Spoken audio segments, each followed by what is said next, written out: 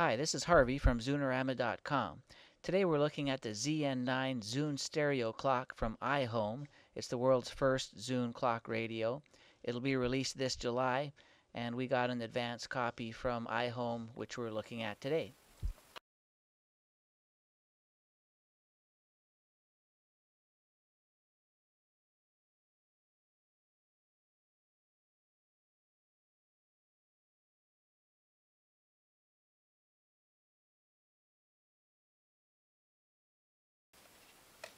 The ZN9 has a sliding dock connector, so for your Zune 80, which has a centered sync connector, or your Flash Zunes, which have it to the side, your player can sit centered in the clock radio.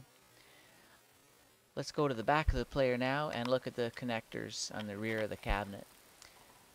From left to right, we've got an FM antenna, an AC adapter jack, a line-out jack, clock adjust buttons, a time zone button that we'll look at in a minute, daylight savings time switch, the little antenna socket, and the line-in jack.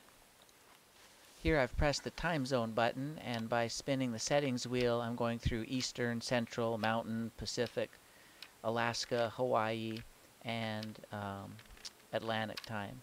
So I'll set this on Pacific time, which is where I am.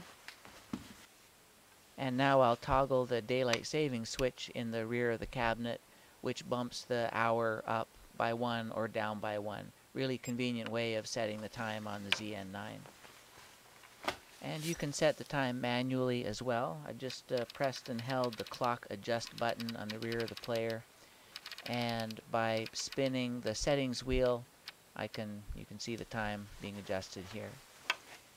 Once I click that clock adjust button again, it'll take me through the date and the year. You can set those that way again using the settings wheel. The ZN9 is a dual alarm clock, so let's go ahead and set one of those alarms right now. Here I've pressed alarm number 1, and let's set this for 11:46, which is just a couple minutes away. Another alarm setting that you'll see here is the 7, 5, or 2 function. You can set that alarm to turn on every day of the week, or just weekdays, or the 2 days of the weekend. And finally, the choice of sound source, which is Zune, radio, or the built-in buzzer.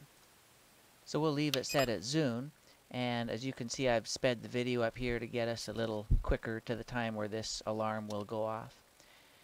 When it does go off, and you'll see it here in a second, there we go, it starts playing the last song or the last podcast that you were playing on your Zune.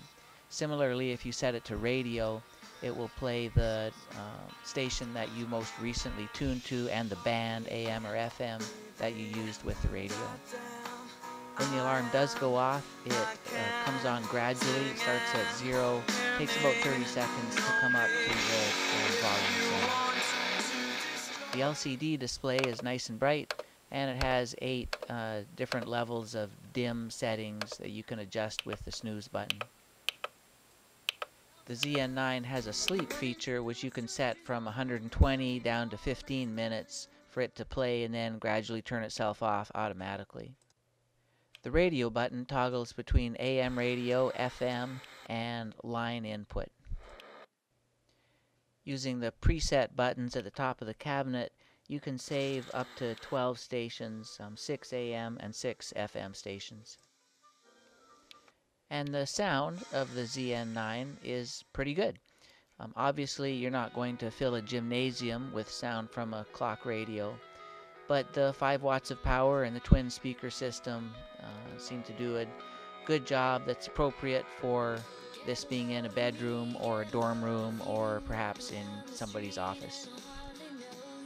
And here you see me going through the equalizer settings. There's a treble and a bass adjustment. Both of those have settings from -5 to +5. And you say it isn't right, and I've got someone waiting to. But this is just the beginning, we're already ready. The equalizer also has a 3D setting that can be turned off and on, which might be helpful for certain playlists.